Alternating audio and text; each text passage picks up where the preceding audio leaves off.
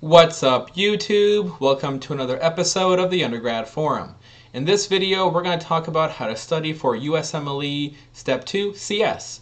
So if you watched the other video on how to study for CK, I hope it helped you out. It was like 20 minutes long, sorry, but there was just a lot of stuff to talk about. I tried keeping it succinct.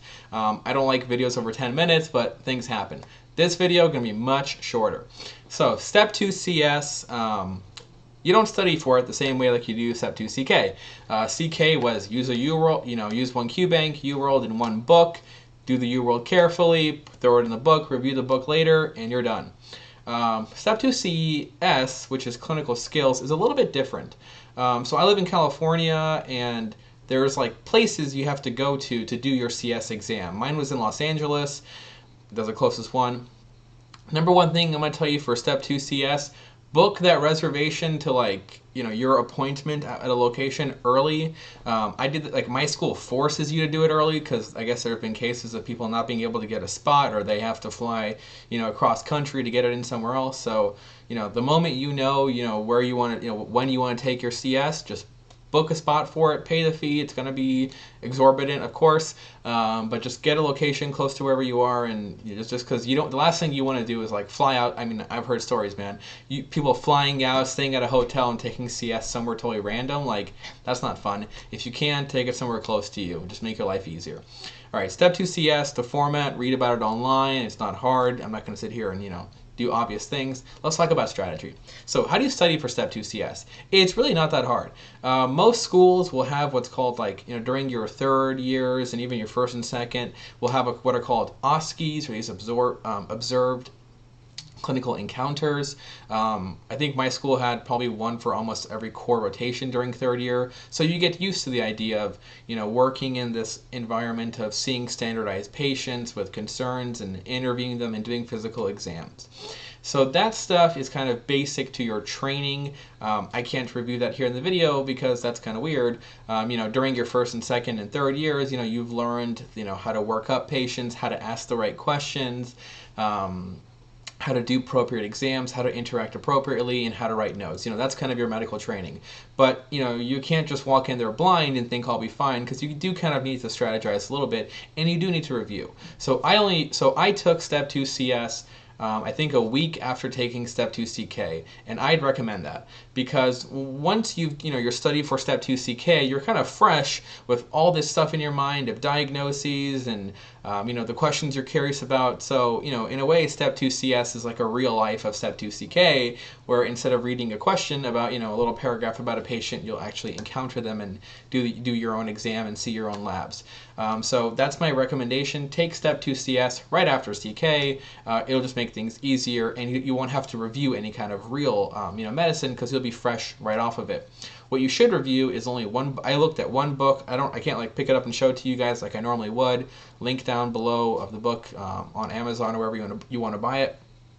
I just used one book. It was called First Aid for USMLE Step 2 CS. First aid book. All that book does is it has like case after case that you read through. It'll give you like a patient prompt. It'll tell you like what kind of questions you should probably ask and what kind of exam findings you could do and how you should write up your note and like your assessment and plan and kind of what you want to do. And that's all I did. So I was fresh off CK, so I didn't really have to review like medicine per se because you kind of know it at that point. And being fresh off of CK, you also kind of know a lot more probably than you do at a random time in your career. And for CS, the way that the day is structured, you'll present to at a testing center.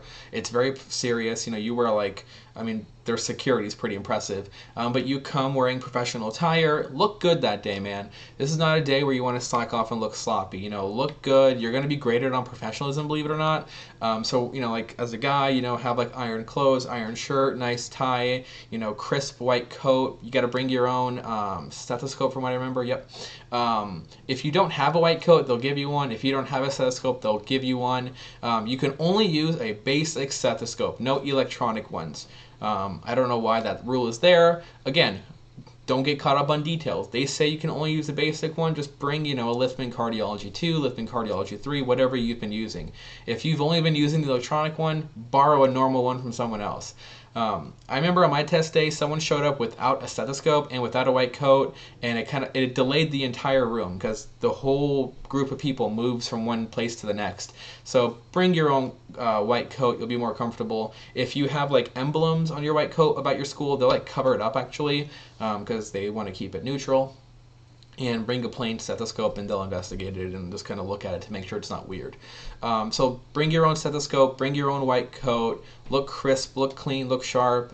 Ladies, just normal attire you'd always wear. You know, on test day I saw people wearing like, you know, appropriate length skirts and pants and like a blouse, and again, that's all I saw. And for guys, just wear your shirt and tie. For both people, you know, just dress comfortable. It's going to be a long day. You're going to be seeing a lot of patients. It is like a stressful kind of anxiety day because you're being tested. There's a time constraint. You know, it's like a test, so you're going to have that sense of anxiety. The last thing you want to do is keep doing this because your collar's too tight or your shirt's uncomfortable. Just dress normal, comfortable clothes, clean, sharp. So during the test day, that's the last thing on your mind. The reason why I liked that, you know, that first aid for USMLE Step 2 CS is that in the beginning it kind of talks about this stuff. It gives you a bit of an overview about what exam day is going to be like, how the test is structured. Of course, you can just Google that, but it's kind of nice how it's in there, and it kind of gives you some tips about bring your own stuff, don't forget it. You don't want to be that guy who shows up without a stethoscope or a white coat and holds everyone up, because it just kind of adds more stress to the day.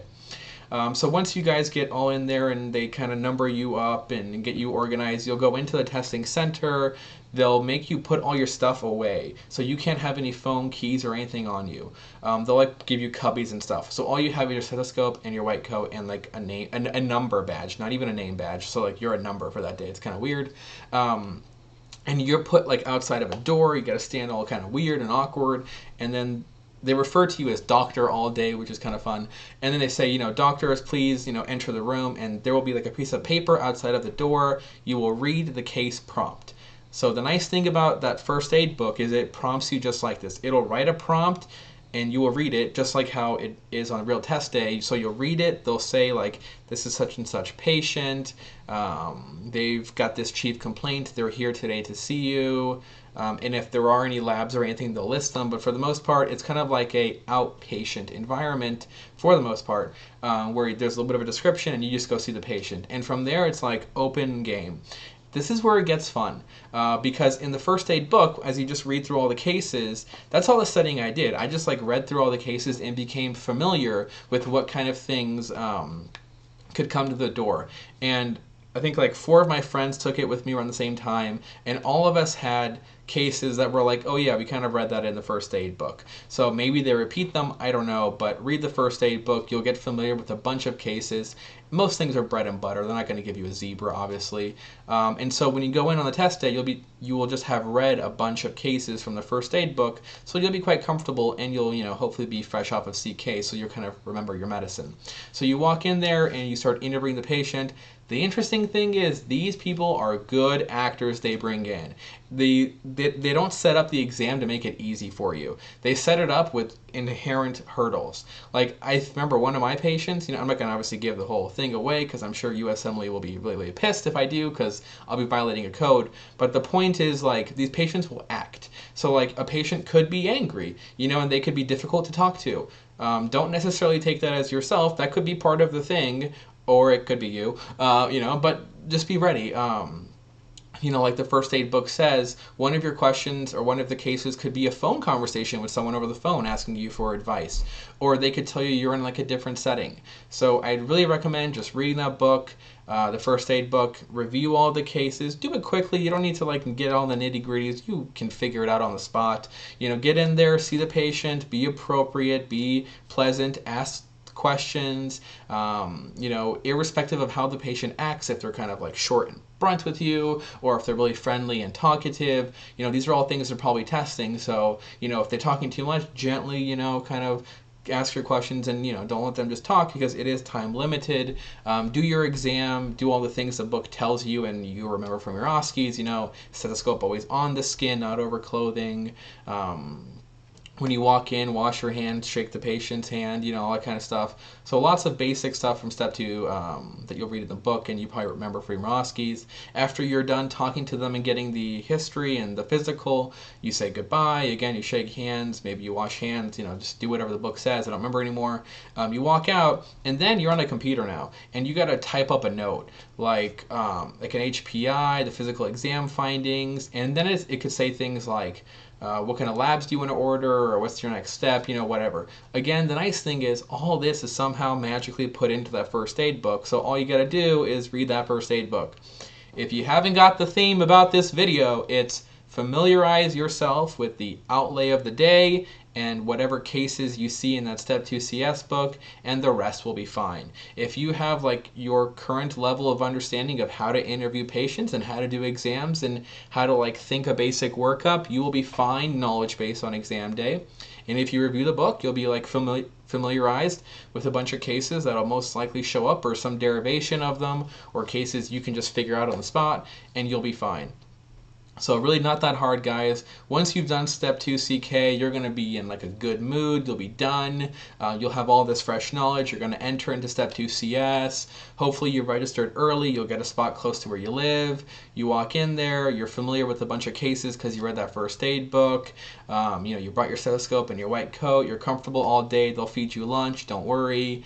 You see your patients. You're kind of familiar again because you read the book and you're like, oh, I know how this kind of works. They're going to tell me a prompt to read. I go in there. I can expect anything. It'll be very real-like. I'll do a history. I'll do an exam. I come out. I write my note. And that's it. You do a bunch of those and the day's over. It's a long day. It's it's a little bit tiring, but that's all, guys. It's not complex. Don't let people stress you out. Do you need to be a super fast typer? No, you need to be a normal fast typer. I don't know what that means, but you just got to be a normal typer. If you're super slow, and I mean super slow, you should, you obviously know that, and you should work on it, but you do need some degree of normal typing skills to work on the computer interface for writing notes. Nothing's handwritten, it's all computer. And so it's not that bad of an exam. Let me know if you guys have any questions down below in the comments. As always, check out the Facebook page we have. You guys are doing a great job of keeping the community strong and talking to one another. I hope this video helps, guys. I hope it takes off some of that stress of Step 2 CS. And as always, enjoy your studies.